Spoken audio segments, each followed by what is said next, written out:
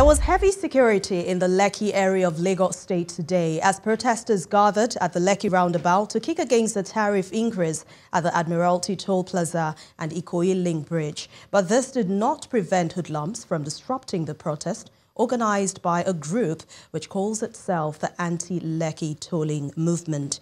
Eyewitnesses say that the hoodlums attacked some journalists covering the protest, damaging equipment in the process.